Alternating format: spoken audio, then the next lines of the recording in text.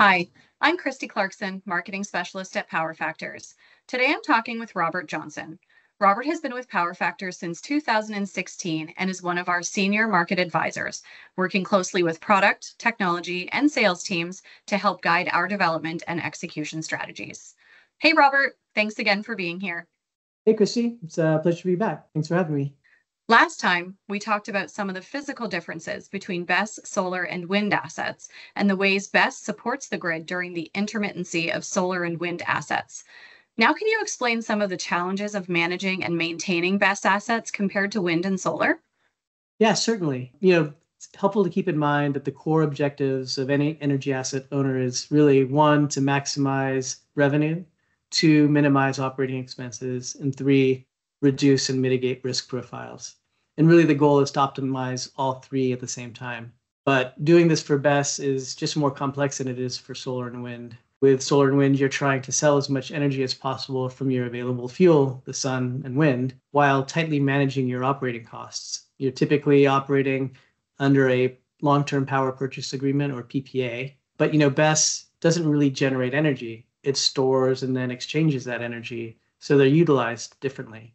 One common operating strategy is to charge the batteries at a low price and then sell it later at a higher price, which is a process referred to as energy arbitrage. In California, where I live, for example, generation is usually abundant in the early afternoon, while loads in the grid are lighter. So we can store this energy during the day and then sell it in the late afternoon or early evenings when usage has ramped up and prices are higher.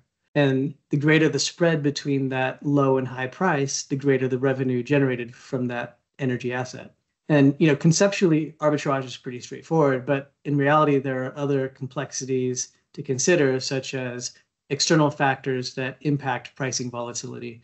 So for example, local congestion on the grid can drive prices down in specific locations, or increasing penetrations of storage, solar, and wind assets in a particular region can also change pricing dynamics, though usually on a longer time horizon. The point is, these impacts will change your operating strategy and your revenue profile, which means you have to adapt to changing market conditions and dynamics. Also, BESS are increasingly deployed in what we call a hybrid configuration. Most often, this is with solar, so solar plus storage, but it's also with wind and storage, and maybe even all three together in some cases. And in this scenario, you have to forecast your production from solar and wind, as well as understand pricing so that you can generate an optimal dispatch schedule, your BESS or your storage system. When should you charge and when should you discharge? As a good example, you may be expecting from your forecast and your analysis that you're going to be curtailed during a certain time frame. And if you can sell your energy from your storage system ahead of that curtailment so that the storage system has enough capacity to receive that energy during curtailment, then you can sell that later. Energy arbitrage is just one operating mode. BESS also participate in ancillary markets like resource adequacy and spinning and non-spinning reserves, frequency regulation. But that's probably a topic better saved for later because it gets pretty complex quickly. But regardless of your operating model, you still need to respect the physical reality and constraints of the batteries themselves. This means observing the proper charge and discharge profiles, balancing state of charge, recalibrating the system at appropriate times, removing battery strings when temperatures have exceeded certain thresholds, and a whole bunch more. What are some of the questions BESS owners and operators should be concerned with? The sort of questions BESS owners and operators are likely asking themselves each day are things like, what is my current operating status? Is my system operating within expected tolerances? If something's wrong, can I pinpoint the device or system involved? What is the severity level of the issue, which translates to how urgently do I need to act? When did the issue start? What's the ongoing revenue impact, for example, which requires understanding current market pricing and what your contractual commitments are? Am I nearing compliance or warranty thresholds, which will change depending on who you are, if you're the owner or say the operator or the service provider? And once you know what the issue is, where do you find instructions, operating procedures, tools, skill sets needed to resolve the issue?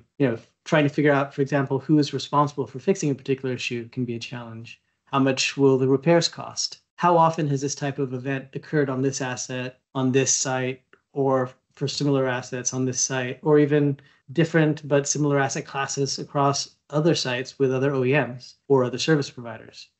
So given the volume and velocity of data, the variety of stakeholders and workflows involved, you really need specialized software to answer these questions and to manage your day-to-day operations effectively. And considering that the majority of revenue for BESS systems are often generated on only a fraction of days within the year, it's absolutely essential that you can answer these questions quickly. Thanks, Robert. See you in the next video, where we'll talk about some of the software applications and systems available to owners and operators of BESS and wind and solar assets. Thanks, Christy. It was a real pleasure. I hope that was helpful. Talk to you next time.